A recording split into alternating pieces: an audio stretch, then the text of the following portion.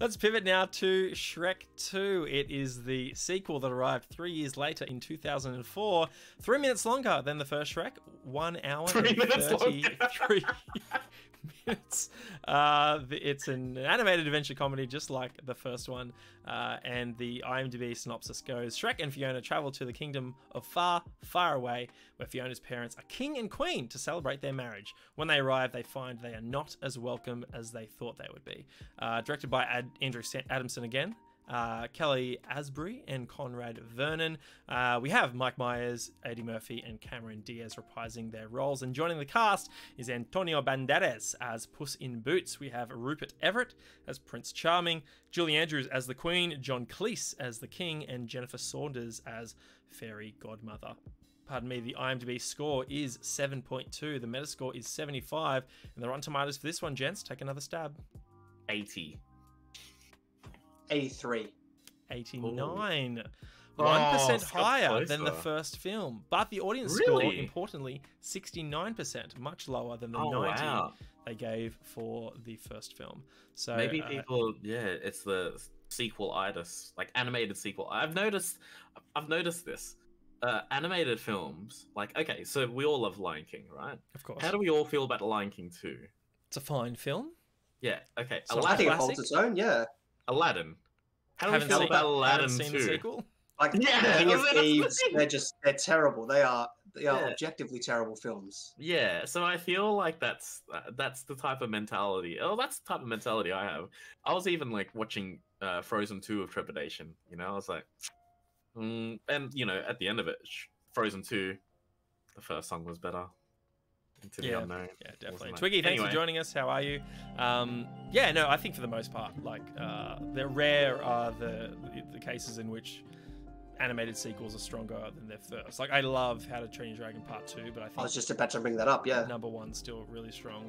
Kung Fu Panda 2, you know, really good as well, but, you know, better than the first, I'm not sure. I might say Toy Story 2, better than the first. I think those films get stronger. I would say, to me, 3 is the best. 4, Yep. I'd probably put on the same level as in between like 1 and 2. Yeah. Ours? Ferox, Toy Story 3 broke me. You and me both, my friend. Oh You man! and me both. Oh, I was sitting in the cinema, I was sobbing about- in the cinema as a 20 or 21-year-old. Just Yeah. anyway, let's not get into it. We My should do mum Toy over Story at me, next. is like, what are you doing? We should do the Toy Story Ooh. quadrology next. High School Musical 2 is defo better than the first. Not animated, but I will agree with you, Callie. High School Musical 2, much better. Still haven't seen them. I don't think I. Next We are week, High not. School... We are not doing a High School Musical. Regarding Jason, like the why anim- do you hate fun? Why do you hate... The same reason I don't want to play. What's that other game? You keep playing, getting me. Not Pikmin. What's that other one? With like pinatas. Viva Pinata. Viva Pinata's fantastic! Best rare game ever made. Oh, yeah.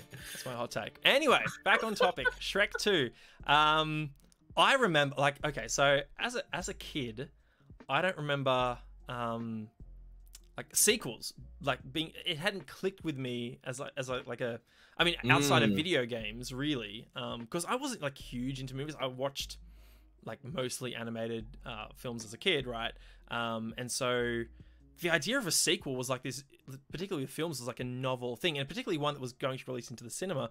To our point earlier, we had, you know, Simba's Pride for Lion King, but nowhere near as good as the first one, and didn't release cinematically. At least I don't think it did. I didn't see it at the cinemas if it did.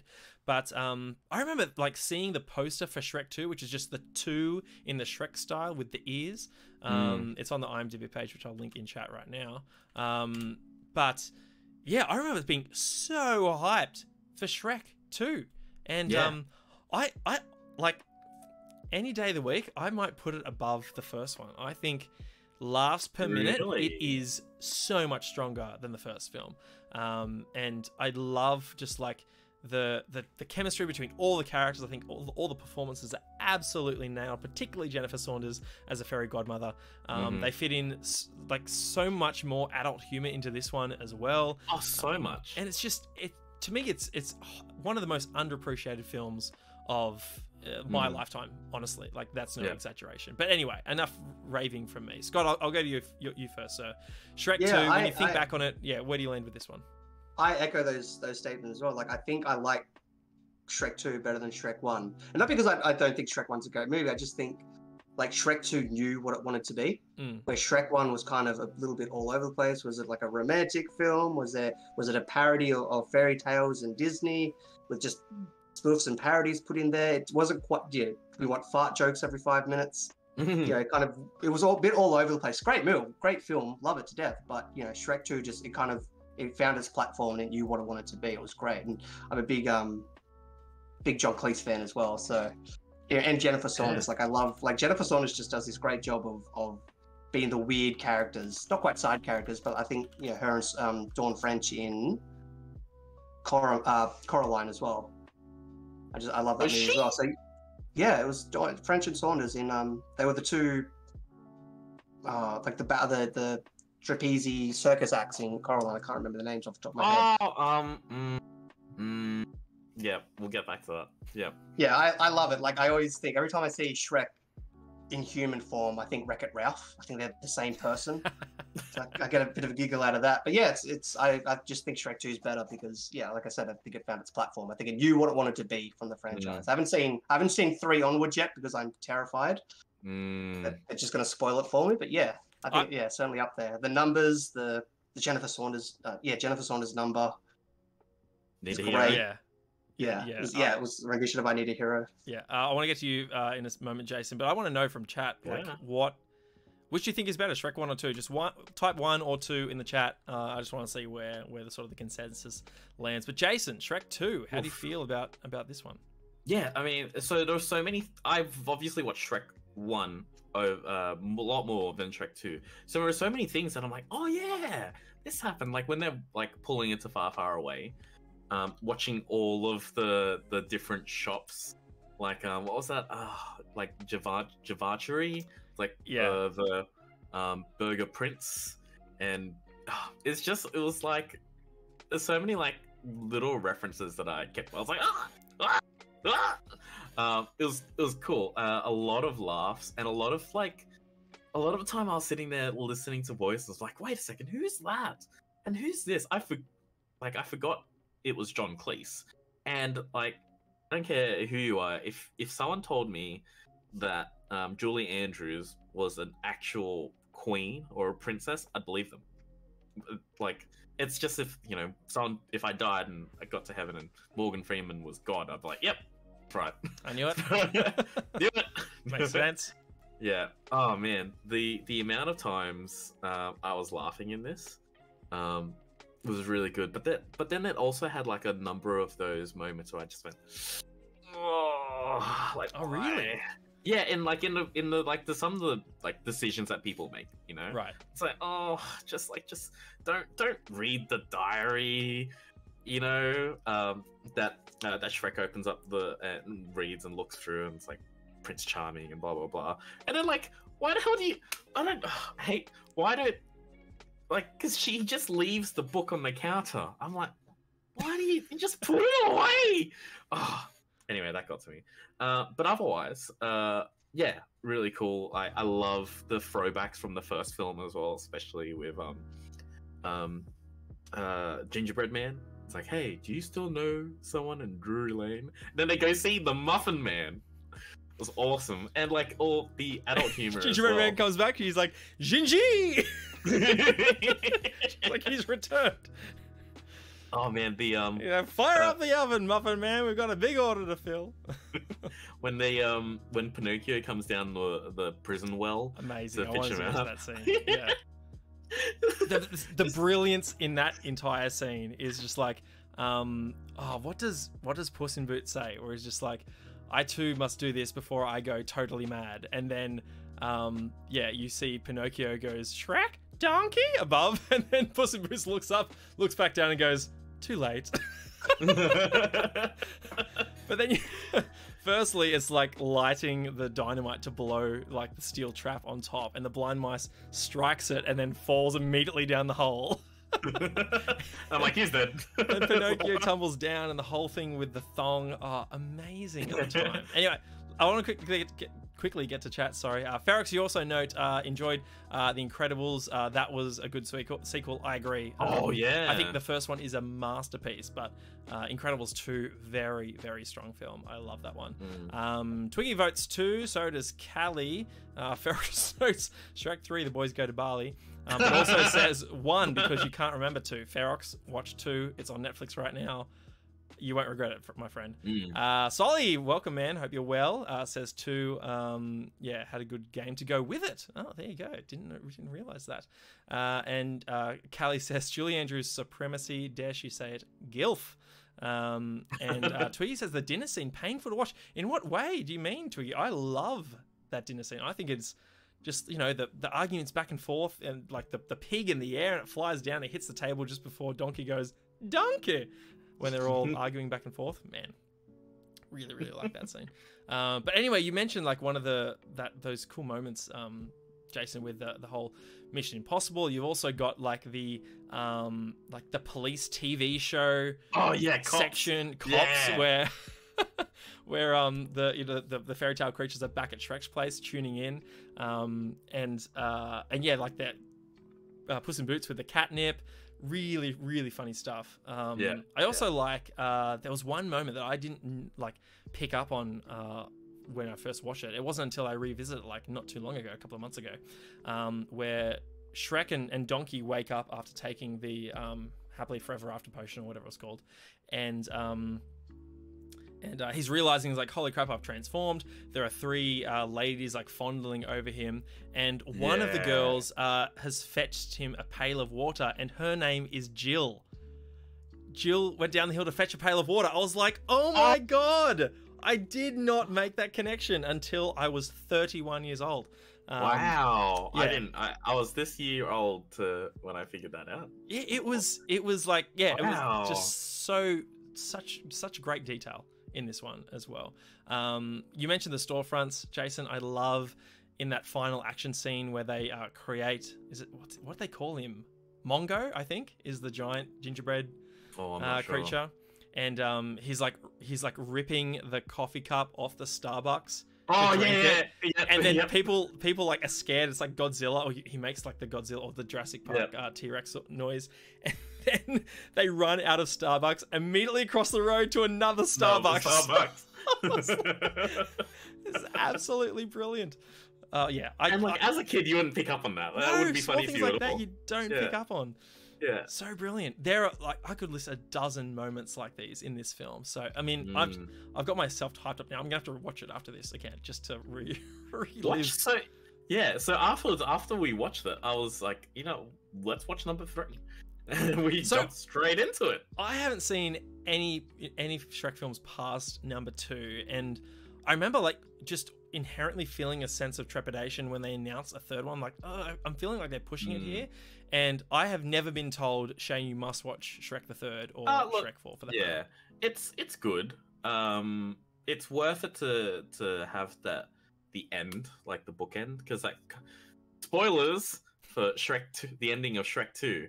So when the king turns into a frog, you kind of find out how that goes. Does the frog end up ruling the kingdom or not, or who's ruling the kingdom? And now that Princess Fiona and Shrek are married, that means he's like next heir to the throne, right? So then they kind of explore that and what happens, and Prince Charming's becoming a failed actor, and he's like mourning the loss of, again, spoilers, the loss of his mum, because his mum was just like killed at the end of Shrek 2. And he kind of wants revenge and to claim the throne of Far, Far Away. Yeah, it's interesting. Okay. Yeah. Maybe in a drunken stupor, I'll check it out. Oh, that's okay. Have you seen the 3rd, Scotty? No, I've not. Again, I'm like you. I'm just like, oh, are they pushing it? I'm bored. Like the end of 2 kind of felt like a good ending. I don't know.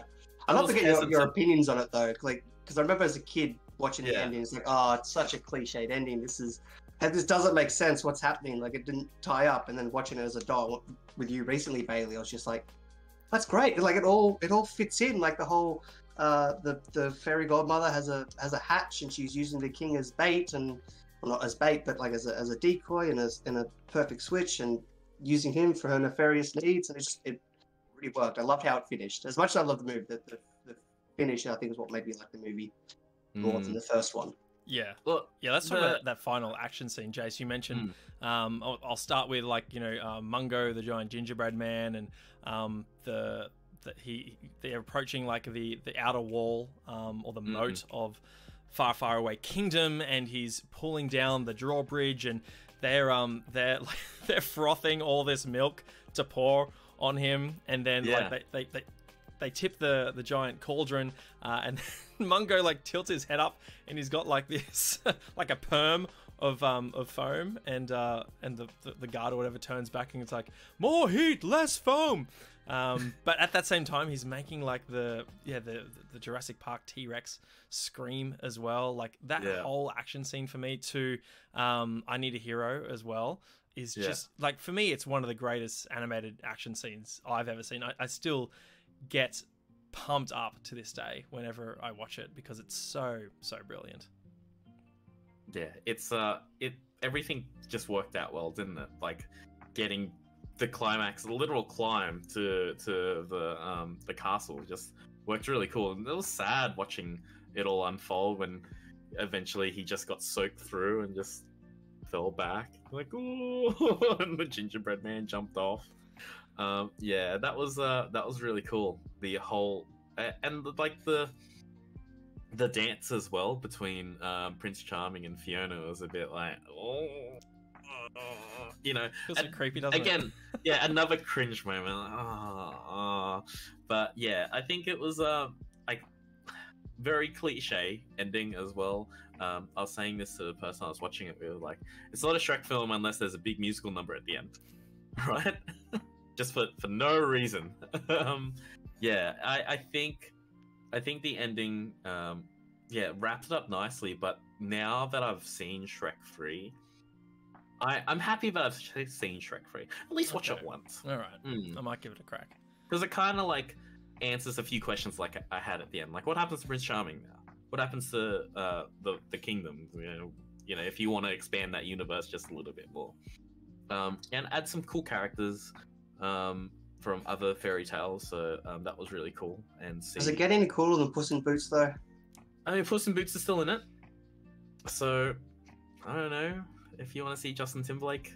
I do love that because I've only seen the first two, like they just stand in my memory as two of the strongest animated films of all time, and there's nothing to taint that. Like, you know, Finding Nemo is you know, a masterpiece as well, and you have Finding Dory, which is a relatively good film, but like I went most of my life feeling like the world of Nemo is this magical place, and nothing can convince me otherwise. And then you see Dory, like, oh, okay, that was pretty good. So as a whole, the idea of Finding Nemo and Finding Dory is just brought down that little bit. Do you know what I mean?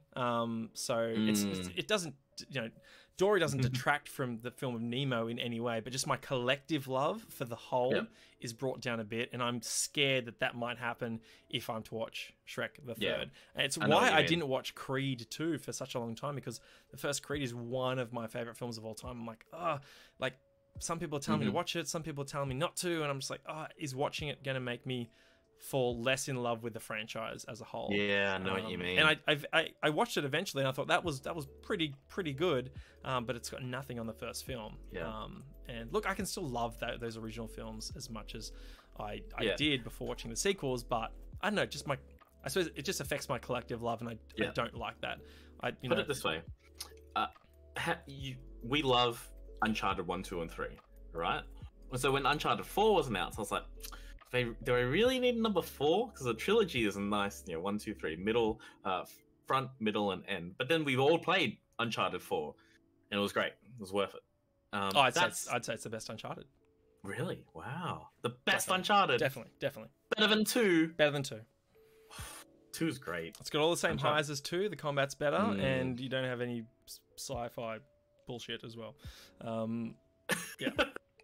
that's my thoughts on Uncharted. But anyway, before Shrek 2, yeah. Shrek 2. Before we close it out though, just favorite moments from both Shrek 1 and Shrek 2. Scott, I'll go to you first. What jumps out to you as like the most memorable moments?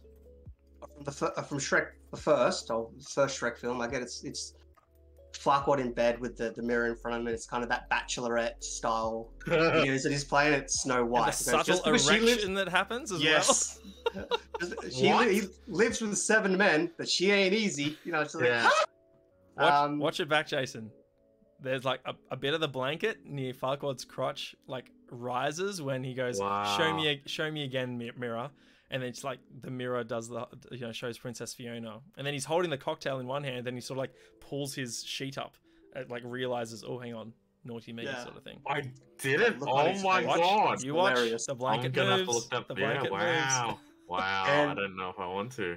And Shrek 2, like there's 2 that come out to me. One is because of you, Bailey. Now every time I answer a call from Mum, I answer it by going, "Mother." Yes. I'm just like, it's just because of you now. I was like, oh, it's a bit where Shrek and Donkey have just trashed the factory. And he walks in. He bursts in the door. He's like, "Mother." That's how I call out to my mum every single time. It's just a one word. It's not even a quote. It's just a one word line that has stuck with me for 17 years at this point. Yeah, Jason, I want to hear in chat as well your favorite moments from Shrek 1 and 2. Just let us know. But Jason, what are yours? Probably not the favorite, but one moment I absolutely love in Shrek 1 is 3. Pick number 3, my lord. 3, my lord. Still brilliant, man. Still brilliant. Oh my god. Yeah, and number 2, I'm struggling to think of a few. I think because I've watched Shrek 1 over and over and over again, but yeah, I don't know. I will a special mention to The Simpsons when when the receptionist at the potion factory is like, "We don't even have a dental plan." Immediately, I was like, "Dental plan." I love that moment. It's like, "We're from the union." He's like, and he like turns the microphone away as he's talking. They don't even have dental. All right, we're gonna take a look around. Just like any other union, join your unions if you can. Can I have a special mention to the Joan Rivers-esque when everyone's rocking up? It's like, it's Sleeping Beauty. Yeah. So I looked at I forgot about that. Yes. Brilliant. I was looking at the list, the cast is what you call it, and she's just credited as Joan Rivers. The character is Joan Rivers. The character is just Joan Rivers. I love that. Also, it's like Tom Thumb and Thumbelina, and then they get swept up into cleaning up the breadcrumbs. Breadcrumbs. What's that all about anyway? When Doggy's a stallion, his first interaction with Fiona, I can't remember the quote line up, but she's like, "We're sexy." Fantastic moment. I think. Oh man, Please Express in the chat there. Thanks, Togi. I'm gonna have to pick a couple of moments from Shrek 2 because it's so damn good. Again, just lines that I would never say they're quotes, but they're just delivered so well. And one is John Cleese when Shrek and Fiona first step out of the carriage when they arrive in Far, Far Away, and Fiona's like, Fiona's like, "Look, Mum and Dad look happy to see us," and John Cleese goes, "Who on earth are they?" Just like this dumbfounded look on his face. And then I love that. And then the Queen's like, "I think that's our little girl. That's not little. That's a really big problem." I love it whenever movies or shows and stuff do that whole switching between characters. Amazing. But they're finishing each other's sentences. Yeah. I love that. It's just so cool. What a good movie. I love that bit as well, where Fiona's like, Fiona's telling Shrek as they're walking closer to the parents, saying, Shrek's like, "Oh no, they locked you in a castle," and Fiona's like, "They did that for my own good," but then they cut to the king and the queen, and then the king goes, "Good, let's go back inside and pretend that we're not home." You're right there. Oh man, so many great moments. Yeah, I'm thinking also about the is it the Poison Apple, the name of the pub that the king goes to obviously get Puss in Boots services as well. So many fantastic references in there as well, where John Cleese is like, I'm looking for the ugly stepsister. The barmaid turns around as the total dude cross-dresser. He's like, there you are. So many great moments. Do you know who the voice of that is? The barmaid? Yeah. No, who's that? Larry King. Oh wow, that's awesome. Larry King is the ugly stepsister. Which in number 3, they finally give her a name. It's Doris. Right. There you go. Yeah. And I have to say, just I Need a Hero number at the end, like it gets me hyped every time. And I think, to my earlier point, I just want to reiterate, one of the best animated action scenes I've ever seen. 2004. It delivered. Any Twiggy final and thoughts Chat? on Shrek? Callie said, Twiggy, I like Charming getting the battle axe with his Again, so many, like that moment as well where Fairy Godmother's like, you're gonna make me do something I really don't want to do. And he's like, what? Where are we? What? and then like the window rolls down and they're at the takeaway store and she's like, diet is ruined. I hope you're happy. So I think we're all guilty of doing that once. Fuck it. Don't care. Yeah. Ordering nuggets. I'm probably going to have to go to Macca's after this now just because I'm feeling like it. Anyway, can't forget the axe. When I say I want a boy toy at McDonald's, that is what I mean. Yes, he goes, and this comes with your medieval meal. Hands him the axe. Oh my goodness, so good. Anyway, that is Shrek and Shrek 2. They're both on, I think, Netflix and Stan. So as long as you have one of those services, you can rewatch them to your heart's content, which we highly encourage that you do.